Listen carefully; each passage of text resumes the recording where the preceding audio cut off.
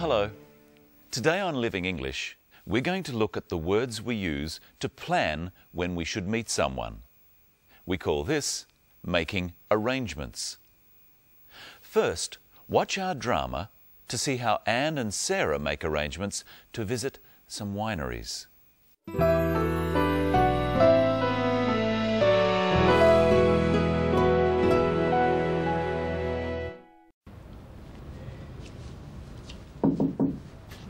Come in, Anne. Good morning. Good morning. Are you feeling better today? Yes, thank you. What's on the agenda? I'm thinking about this trip to the wineries. I want to meet your main suppliers and talk to them about the market. Great. They've been dying to meet you. When do you want to go? As soon as possible. How about tomorrow? I can't tomorrow. I've got some other appointments. What about the day after tomorrow? Yes, that's good. It's Monday today, so that will be Wednesday. What date is that? The 5th of November. Okay. What time shall we meet? I'll pick you up at 9 o'clock. Good. How many wineries do you think we'll be able to see? I'm not sure. 4 or 5. Definitely our biggest suppliers, and maybe a few surprises. Oh, I can't wait. Will it take all day? Most of the day. I'll start ringing now and let them know that we've got a very important client all the way from Singapore. Thank you. I'm looking forward to it. Me too.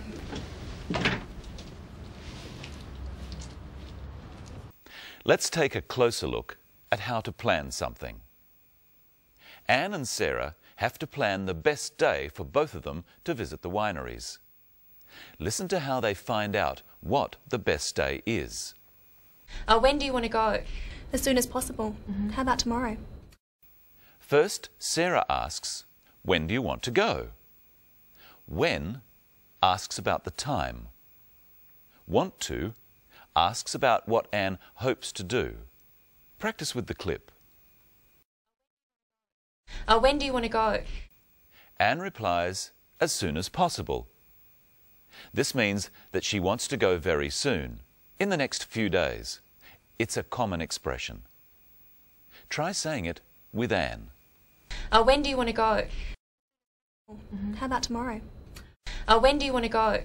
As soon as possible. How about tomorrow? Tomorrow is the day after today.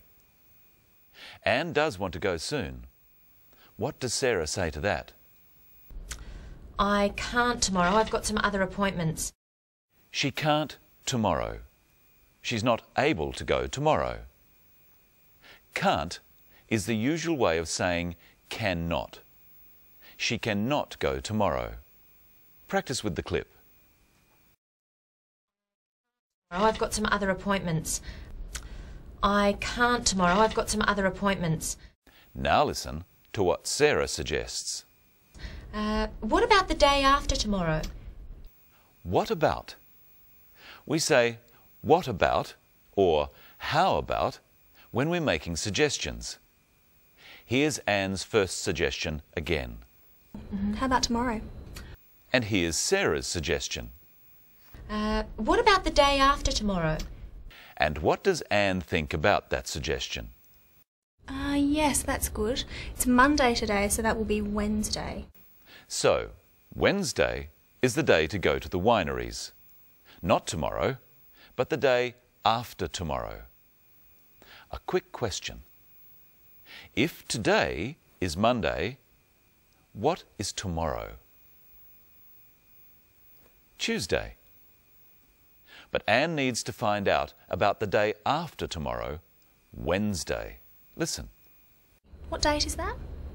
The 5th of November. Okay. What time shall we meet? I'll pick you up at 9 o'clock. It's time to say hello to Michelle. Hello, Michelle. Hello, Brenton. Hello, everyone. Today we're going to learn about the words we use to talk about dates. Here's Sarah to remind us of the date Anne will visit the wineries. The 5th of November.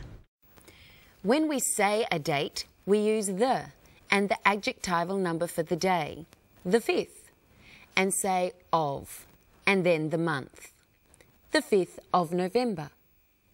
Let's have a close look at adjectival numbers. Help me, Brenton. There are 5 things in this bag. take one out. What is it? It's a ball. So, the first object Brenton took out is a ball. What's next? It's a video. That's the second object. Next, we have a cap. That's the third object to appear.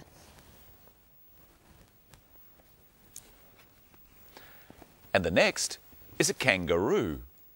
That's the fourth object. And here's the last one. It's a book. It's also the fifth object. These type of numbers tell us the order of things in time. What was before something else? So, can you remember? Which object was third? You help me. What was third? The cap was third. What was the cap after? The cap was after the video.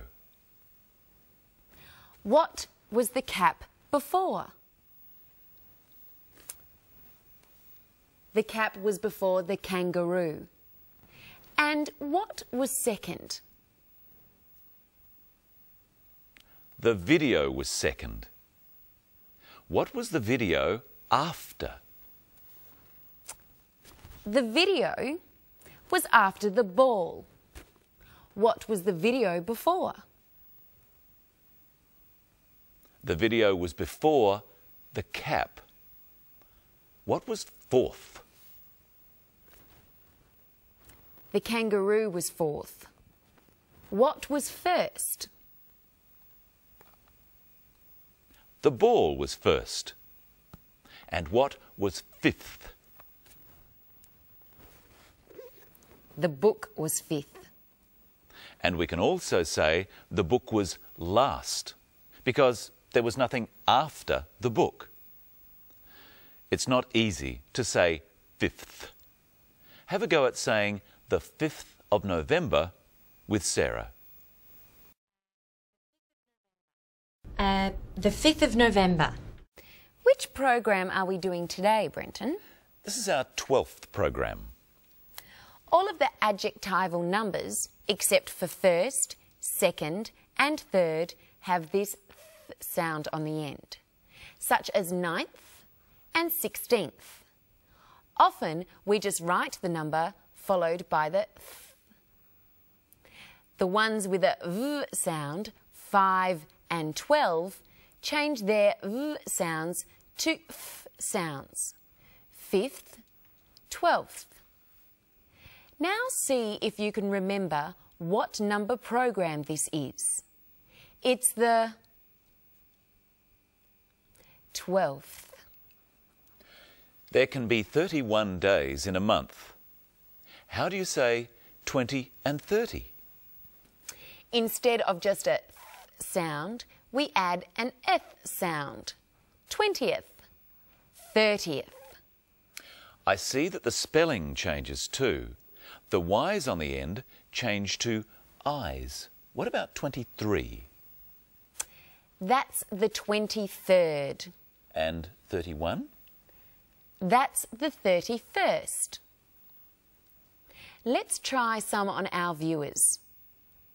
How do you say this date? The 22nd of June. How do you say this date? The 30th of June. And this one? The 15th of May. And this one? The 2nd of July. Let's listen to the date Sarah and Anne will visit the wineries one last time. The 5th of November. When is your birthday, Brenton? The 19th of June. His birthday is on the 19th of June. When's your birthday? Oh. I'm sorry your birthday is not today, Brenton, because I made you a cake. Thank you. That's a beautiful cake. Would you like some? Oh, yes, please. Okay. How much? Oh, that's too much. That's a half of the cake. Okay.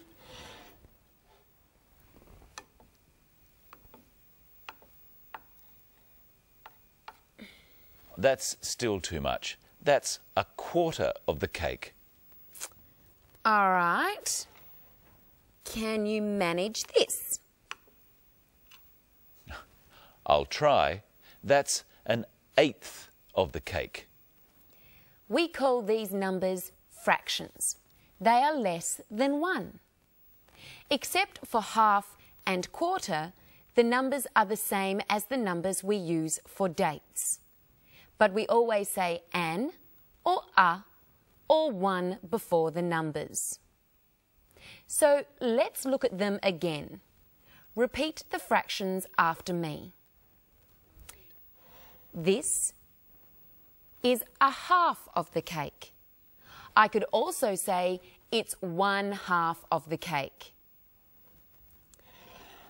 This is a quarter of the cake, or 1/4 of the cake. This is an eighth of the cake. I say an instead of a because eighth starts with a vowel sound. Can we eat the cake now? First, let's review how we talk about time. Listen to Anne and Sarah again. What time shall we meet? I'll pick you up at 9 o'clock. Did you hear the word Sarah used before the time? She said at 9 o'clock. Remember, when we talk about the time, we use the words at and on in different ways. Repeat the phrase with Sarah. I'll pick you up at 9 o'clock. I'll pick you up at 9 o'clock. But we use a different word when we say a day. When are you working with us next week, Brenton? On Tuesday. So we use on if we're talking about the day. What time will you be working on Tuesday? I'm starting at 9 o'clock on Tuesday. So we use at for the time and on for the day.